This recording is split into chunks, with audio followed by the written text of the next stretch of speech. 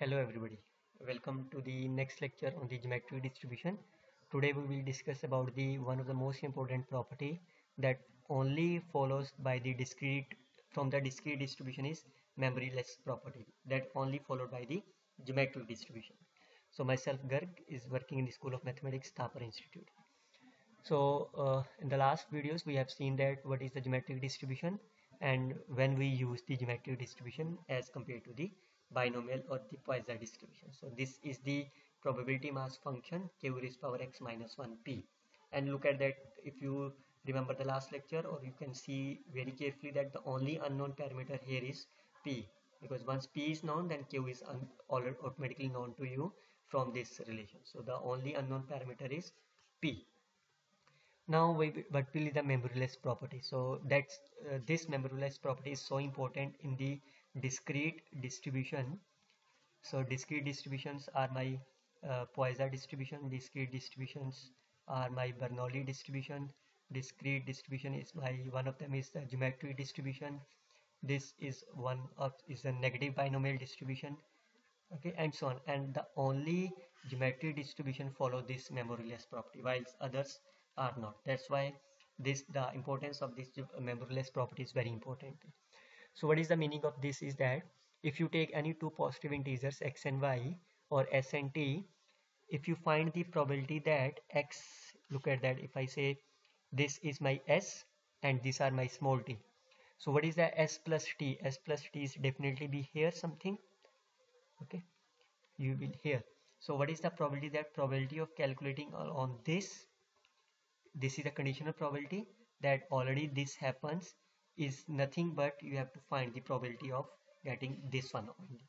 So it means this small t is calculated based on this minus this, or in general if you can say that this is greater than of the n or this is greater than of the m, this is nothing but my n minus m. That is the time or the things you have already taken is subtracted from the previous one. That's only the member. That is the time taken, or you can say it's not.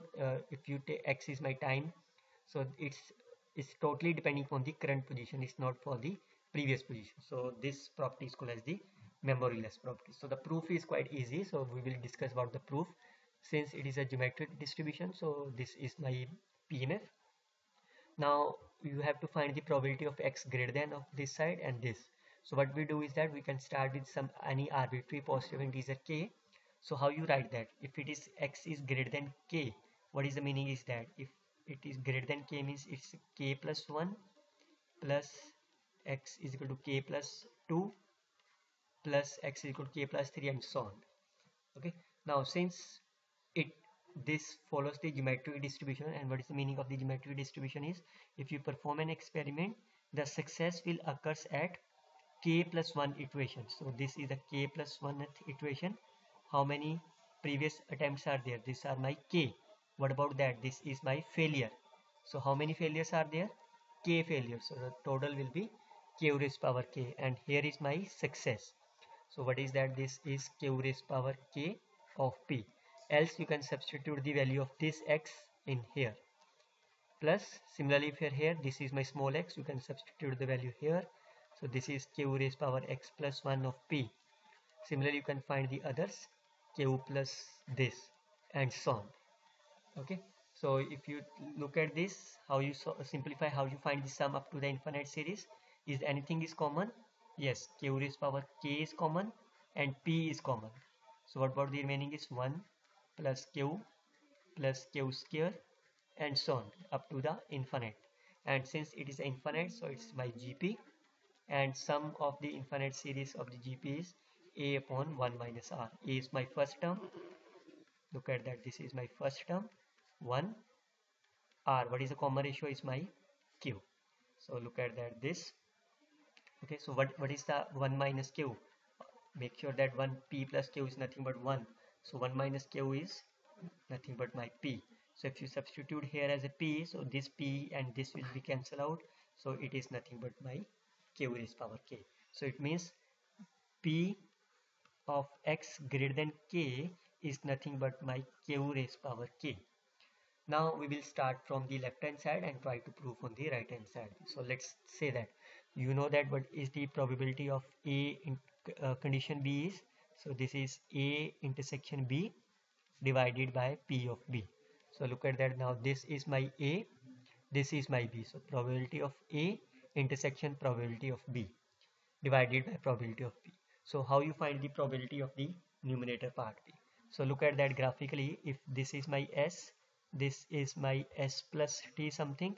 So you have to find the probability of S plus T x greater than of this intersection S greater than of this. So what is the common portion behind that? This is the common portion. So what is that? S plus T. So the numerator part is nothing but my x is greater than of the S plus T, and denominator is remain the same. Now look at that. If you find the value, already find the value of this is equal to q raised power k, so you can substitute. Now here k is this, so this is nothing but S plus T divided by qs. So what is that? This is nothing but q raised power t. So what is that? Q raised power t, if you see from here, this is nothing but this one. Okay, so that is from, you have start from the left hand side, you have to reach at the right. So this is the quite two lines are proof for the memoryless property. So you can try to solve these. Again, questions are there, so with the help of the geometry distribution.